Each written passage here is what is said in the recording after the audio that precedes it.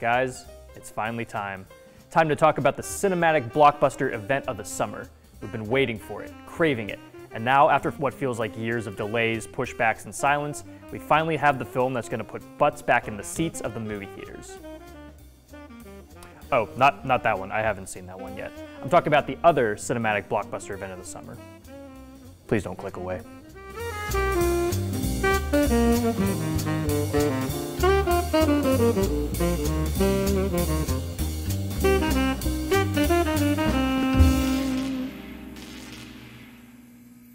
Hello and welcome to the Martini Shot. My name is Brandon and today I'm going to be reviewing the 2022 animated film, The Bob's Burgers Movie. But before I do that, I'd like to get my ducks in a row with this delicious summer cocktail I've named the Lucky Duck. Perhaps one of the most defining traits of Bob's Burgers is its original songs that are written for each and every episode. These songs tend to be catchy earworms despite the voice cast not being the best singers. A testament to both the writing and the composition. The film is no different, and perhaps my favorite of the soundtrack is a song called Lucky Ducks, sung by a bunch of carnies who are peeved about working a job that pays little and runs the possibility of getting them killed. It's a funny little song named after the carnival game where you try to pick a duck out of a group with the highest number or a certain color to win a prize.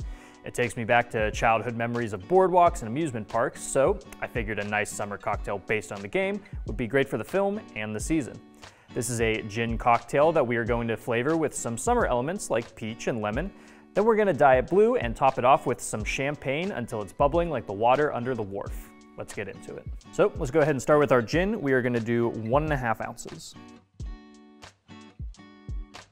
Next, we are going to do 1/2 ounce of peach schnapps, not to be confused with that peach brandy I like to use. This one's a little bit more clear and it's not really going to affect the color as much, which is kind of what I'm looking for. And then next, we are going to do 1/2 ounce of limoncello. And next, we are going to continue to heighten that lemon flavor with some actual lemon juice. We're only going to do about 1/2 ounce for this.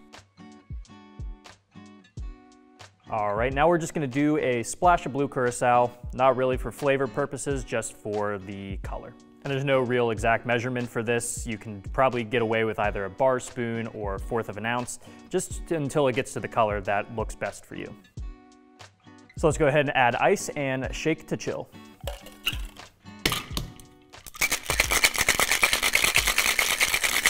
And next we are going to strain that into a coupe glass.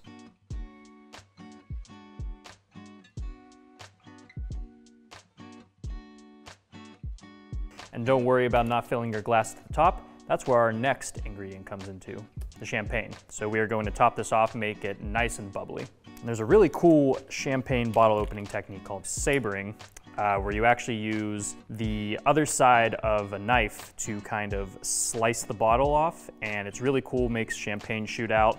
I've never done it before, and either when I do try it, I'll try to get it on camera, and one or two things is gonna happen. Either it's gonna make a very cool shot, or I am going to injure my hand greatly. Either way, it's good content. Mazel. So now we are going to top just a little bit of champagne just to get it back up. And of course, it looks good, but it's not really Lucky Duck territory yet. So that's why I have gone ahead and ordered a couple little of these guys, just to kind of bring the drink home. We'll just put them right on top. And there we go. Now you have your Lucky Duck.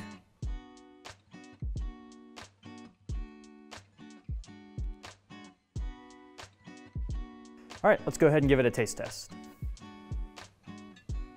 Yeah, I mean, this pretty much just reminds me of summer. It's very fruity, very light, very bubbly. The champagne really kind of changes the texture of it. You get a lot more bubbles in it. It's very airy, very light. The peach really does kind of come through pretty strong. If you aren't a huge fan of peach, you could probably even dial this back to maybe 1/4 ounce. I think you'll be safe. It really kind of pairs really well alongside not only the limoncello, but also the lemon juice itself, but doesn't completely get lost in it, which is pretty nice. And of course, if you're gonna be drinking in the summer, you gotta go with gin. You can also replace it with vodka, but I think just because of the floral juniper notes of gin, it will pair really well alongside these other flavors you're gonna put in there. So very easy to drink, very light, very bubbly, great for poolside or beachside. Now that we have our drink, let's jump straight into the review of the Bob's Burgers movie.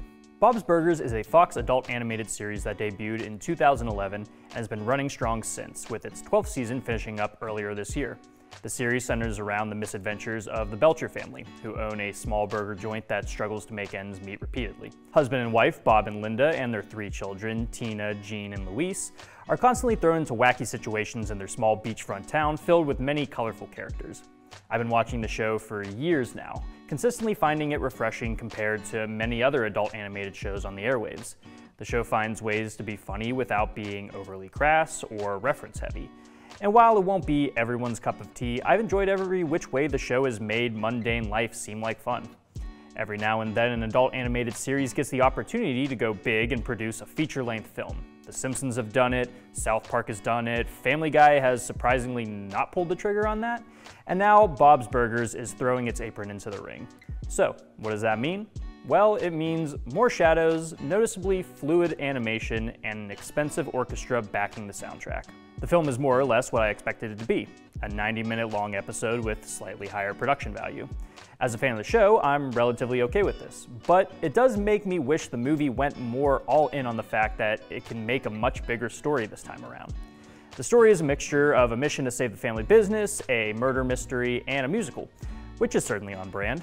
It has a few twists and turns here and there, nothing too crazy, but the writing definitely helps to carry the film. Like I said, the comedy won't be for everyone, but I found it to be quirky, though not overtly. There's a lot of one-liners that land and a lot that don't. And I can't say this film will exactly have you busting your gut, but rather sensibly chuckling.